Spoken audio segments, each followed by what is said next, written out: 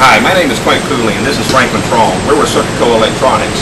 We're the company that builds the Beagle board, that new and innovative product for the OMAP device. This is a very important part of the process here as well. After reflow, the board is going immediately to the AOI inspection machine. And what's going on here is this machine and the operator are doing a very, very close AOI inspection on the entire board. During the AOI process, what we're checking for is solder joints, making sure components are on properly, the orientation is correct, making sure the right parts are in the right place. So from a quality standpoint, this is a very critical part of the process. After the AOI inspection, the boards go to another operator that's actually a person doing a visual inspection on the board a second time.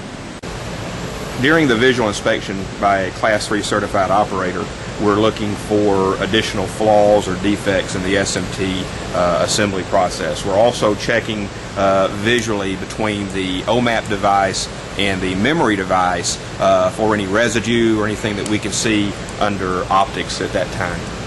After the visual inspection by a certified operator, we go and do 100% X-ray inspection on all ball grid arrays of the device.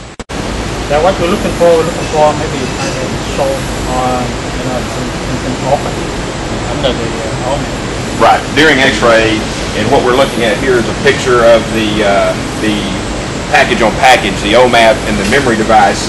In these areas, you can see capacitors underneath the device on the opposing side of the board, of course. But at this stage, we can also take a picture of what we're looking at and use it as a comparison for whatever run that we're doing at that time. One of the things too we can see with this, of course, we can see bridging, which this device looks very clean, but we can see bridging, and through gray and dark scale we can see opens as well.